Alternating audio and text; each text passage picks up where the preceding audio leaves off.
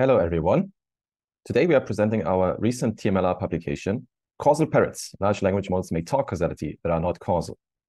This is a joint work with Moritz, Willig, Devendra, Dhami, Kristian, Kersting from Technical University of Darmstadt in Germany, and also the Hessian AI Institute and the German Research Center for AI. Today's talk is grounded in two works. One prior work, which was published at the UAI workshop on object structure and causality, back then titled Can Foundation Models Talk Causality? And now this work, which was published in TMLR, Causal Parrots. Here you can also see some pictures of us. This video is just the guidance of this. My name is Matej Zečević. I'm going to guide you through this work today. It's a co-first with Moritz and Devendra and Kristian as our collaborators. This other paper served as a reference to our causal parrots, as pointing towards large language models and them only being able to mimic what they're being told, essentially.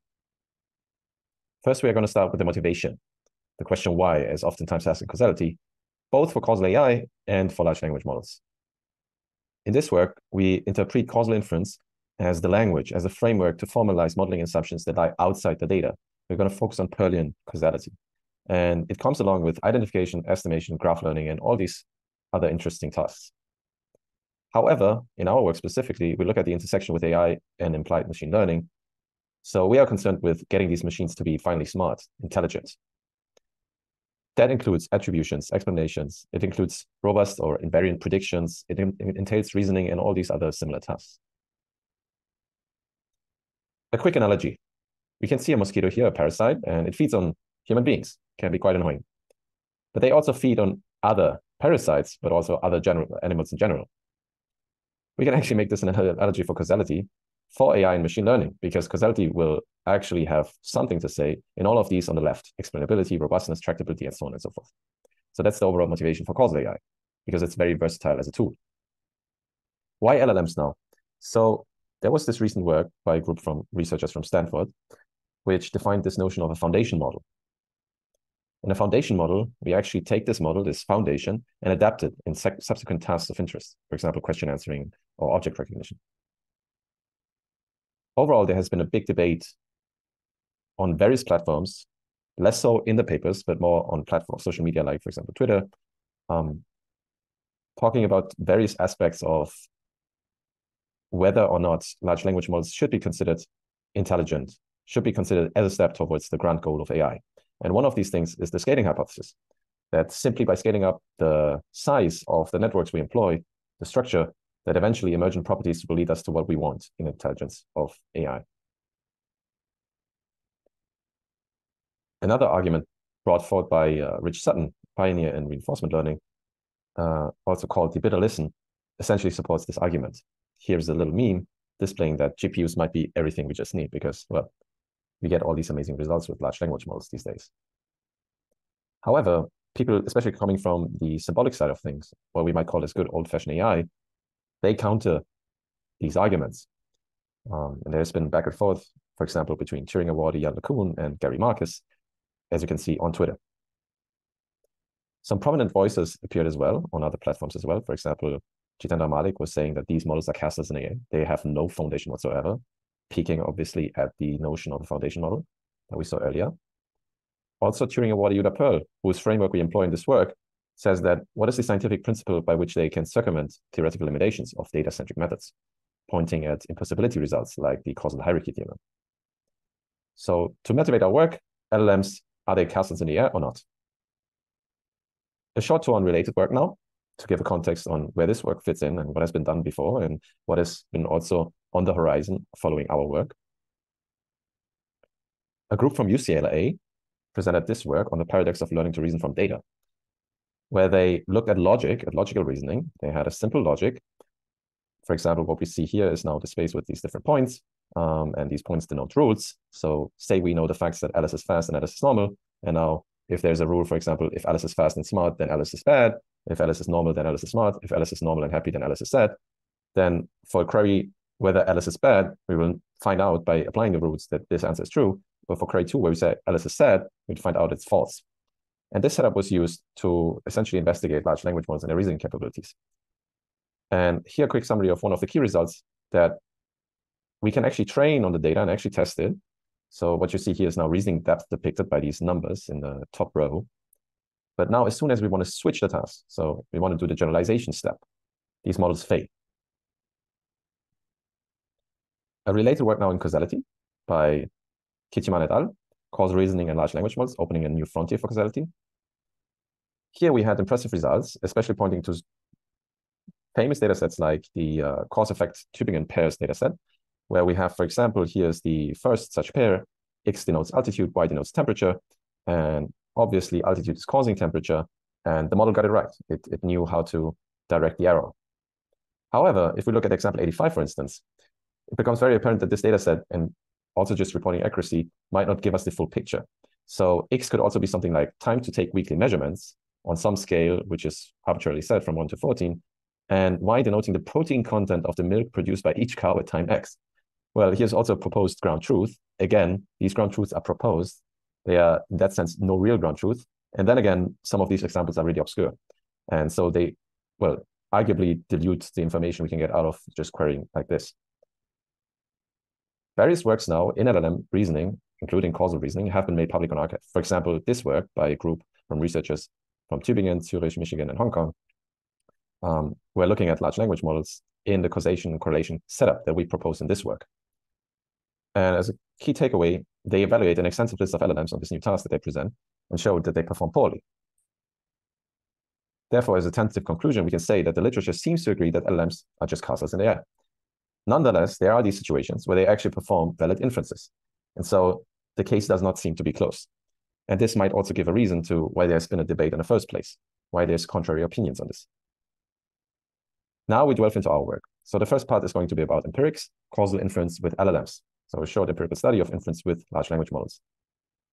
We present first a naive initial algorithm for just querying models for what they know about causality and causal relationships. So for example, we have a scientific question about X and Y, that is whether X is causing Y. And we can now formulate this in natural language. We could ask, for example, does X cause Y? Or we could ask, is Y the effect of X? In a sense, asking the same question, but just turn around, using a different kind of phrasing, as this will imply different results. But if they match, this might be even a more stronger evidence for these models to pick up on the relation of X and Y. And there's other forms of queries we also consider, of course. And then this just goes into the LLM and outputs an answer that we have to interpret then of whether it's saying that X is causing Y or not. See here, a first simple setup with 4 variables, age, nutrition, health, and mobility. And we ask the question, does X cause Y? For example, does age cause health? Does age have a causal relation to health, essentially?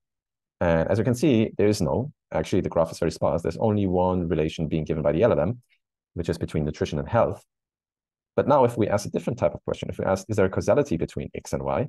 Suddenly, we see that we have a high sensitivity to query wording, as there's a lot more graph edges now being denoted for the graph structure. So for example, we can find now that there's a relation between age and nutrition, and age and health, and actually that they are asymmetric, right? So age is only causing health and not the other way around. Much more as we would possibly anticipate in such a simple example. Another setup we looked at was when we asked, is there a causality between X and Y? Then we might get double errors between something like altitude and temperature. But if we just ask the asymmetric question, does X cause Y? So not the other way around, then we might even get a decisive answer that actually, although the model knows it's A causing T, unlike the question before where we just asked for any edge direction, this time we settle on an edge. And the second remarkable observation we have was that there's an asymmetry. So if we look at another data set, we can see that if we ask the asymmetric query, so does X cause Y, we see that in data set H, the HA suddenly just has outward pointing errors and not inwards. So all these edges are being settled. And this we could confirm for a whole bunch of data sets. So in summary, we've seen inference for when we have ground truth, but what if we consider common sense situations? So examples like in intuitive physics. Or what about more abstract reasoning, similar to one of the related works on logic? Here's one of these examples in intuitive physics that we considered. So we might ask a question, there's a tilted board above a bucket. Where does a ball end up if it's placed on the board? So because the board is tilted, we would expect it to end up in the bucket. Well, if it's placed accordingly, obviously there's a lot of ambiguity here. It's not specified, but in a more general sense, that is what we might be able to expect. And here we look at different models. We also queried models such as GPT-4. Here we just showed 3 of these models, GPT-3, Luminous by Aleph Alpha, and OPT by Meta. And they give various answers. So GPT might say, well, the ball will end up in the bucket, as we expect. But then a model like OPT will actually give a multiple choice, in a sense, but all of these choices are better to the same thing. And as you can see, there's some technical details of how we mechanically evaluate these things to get a safe assessment on what the model is suggesting. Another intuitive physics example. So there's the saying, a kilogram of metal is heavier than a kilogram of feathers. Well, that is what most people say, but in reality, and our GPT correctly says they weigh the same because it's both a kilogram. But typically, because we associate metal with heavier objects and feathers with being light, one would be tempted to ignore this. This is the famous example. And so, as you can see, normalists OPT give repeating or even continued answers, again, which needs filtering. In abstract reasoning, we might ask, for example, A causes B and B causes C. And while not necessarily there's a transitivity in causality, we still ask the question here, does A cause C? And if we just go by the premise, this should be the answer. But we might get an answer by GPT-3, for example, that it is possible that A causes C, but it's also possible that A and C are unrelated. So in that sense, it might actually be interpreted as a correct answer, while, for example, Luminous is just saying the answer is no, which is only true if for particular cases of transitivity not holding. For all of the empirics, we point to the full paper, and this link is going to be highlighted once more at the end of the talk. Tentative conclusion for now. Our results seem to agree with both the prior and the literature that is on the horizon. Still, LLMs have these astonishing examples. So when they get it right, why is it so? And this is now what we are going to try to tackle with our formalization of an overarching hypothesis that we conjecture to be true. We call it the correlations of causal facts. Let's start with an example once more. Altitude causing temperature, AT denoted here. So if we go hiking, we go into the mountains, and we start realizing it gets colder. Because there's an underlying physical mechanism, molecules moving slower, and so temperature is going to be lower. We can do experiments in physics to measure this. This would be a very simple experiment. It might be a little bit exhausting to climb all these mountains, but you could just go to these different places, take your thermometer, and just write it into your notebook. And you will find something like this, that by increasing the altitude here on the x-axis, the temperature on the y-axis is decreasing. And this is what we typically consider to be induction from data. So we collect data points and we find the underlying law. However, after doing this, we usually have these established results becoming accessible. So we write them down and we put them on platforms like, for example, Wikipedia. Here an article from LabStraight, where we clearly have the same statement put into words. So the atmospheric variable, normally temperature in Earth's atmosphere, falls with altitude. And Wikipedia is certainly part of the data that these large language models are being trained on. Here you see, for example, OPT's dataset, the pile, and Wikipedia compromises 1.53% of this whole dataset. In conclusion, on a behavioral level, it's indiscernible. So we have this equivalence between our physical measurements and our experiments and the textual statements that we take as conclusions. But fundamentally, they seem to be of two opposing frameworks, of those of understanding and that of knowing. To now make this argument more philosophical, there's this famous Chinese room argument by Searle, where we place someone with the task of translating Chinese to English in a room where the Chinese is being prompted on this television screen, as you can see, and then there's a rule book.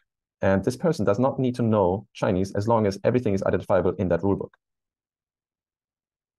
Another analogy would be Plato's allegory of the cave. So what we have here is, on the left-hand side, these people being chained that look at the window, at the wall, and at the shadows being placed by the flames in the middle of the picture.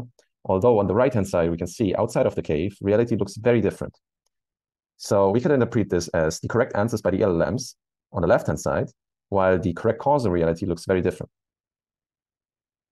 Looping back now to Perlin causality, there's the famous causal ladder. There's 3 rungs, association, intervention, and counterfactuals, out of which only rung 2 and 3 are considered causal. And there's the famous impossibility result that without assumptions, interlayer inference is impossible. So the causal hierarchy theorem says that there's no collapse, so measure zero collapse of these classes in between, which suggests you that without assumptions, you cannot go from associational to interventional information. And while this might seem destructive at first, it really is a reassuring result that causality still makes sense. But what if we never really had to jump interlayer in the first place? This is the key question that we raise here for the formalization of this correlation of causal facts idea. So consider structural causal assumptions or facts that live on level 2 of the hierarchy. For example, we have a graph here with 3 variables, x, y, z, and z is a common cause, the confounder of x and y, and x and y actually cause the unrelated.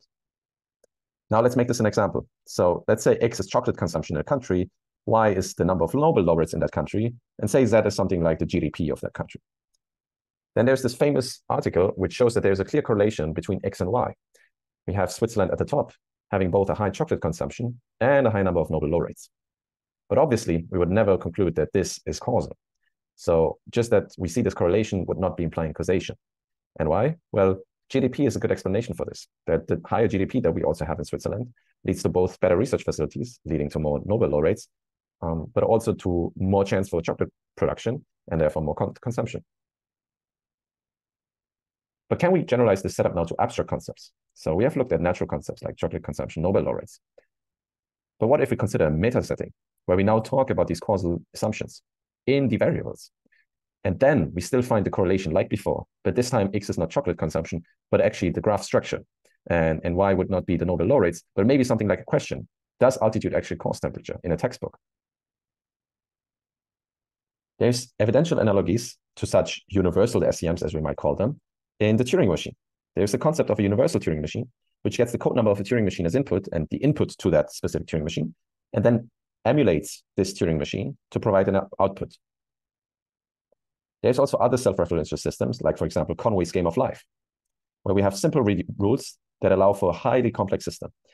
And this YouTube video now shown on the slide, with the link being shown, shows how we can program Conway's game of life within Conway's game of life. So as a final stretch to this talk, the key intuition for the mathematization of the idea. Again, all the details in the full paper. So the first one for getting these meta, or what we call universal SEM, is that if M denotes some SEM, the knowledge about structural equations and the causal graph of M is actually knowledge about answering L3 and L2, so counterfactual interventional queries for M. Another important insight is that, again, these variables of these SEMs are not restricted to natural concepts, such as chocolate consumption. They can be meta in the sense that they can contain knowledge about other SEMs that answer questions about L2 and L3. So to now characterize these meta SEM, let M1 and M2 denote two structural causal models, such that the observational distribution of the second model, denoted by this L1 operation on M2, can answer queries with respect to the interventional distribution of the first model, denoted L2 M1. Then such an M2 would be called meta with respect to this first model. And the key part is answering queries about. In our full paper, we have an example guiding you through this more abstract notion now, but essentially we have two SEMs, and they align in such a way that the meta SEM has its observational distribution linked to the causal distributions of the SEM in question, in this case M1. And this now concludes with our conjecture, which we formalize as follows, based on the prior definition, that if M1 denotes, again, some SEM of interest, denoting natural concepts, and M2 is the respective meta SEM, that for any subset of queries, for example, on the interventional level of the SEM of interest, there will be some answers from the observational distribution of that meta SEM, where the LLM, denoted by F here, will answer the queries about the causal questions on M1 exactly with those answers from the meta SEM. And that this is actually equivalent to the training error minimization by the LLM on these questions. So essentially, we pose here that there will be correlations of causal facts, and these causal facts are part of the training data. And since they are correlated, they will actually optimize the LLM's behavior. The full paper, as pointed previously, with all the details, the link to the code repository and disclosure on funding can be found on open review. Thank you for your time, and we really look forward to talking to you more. You can reach us via mail, so you can just shoot me a mail at matej.zečević@tudarmstadt.de, or also to Moritz Willig at cs.tudarmstadt.de. And if you want to stay in touch with the community, then consider attending the online discussion groups, which happens weekly at discuss.causality.link. Thank you once again on behalf of all of the authors of this work. See you soon.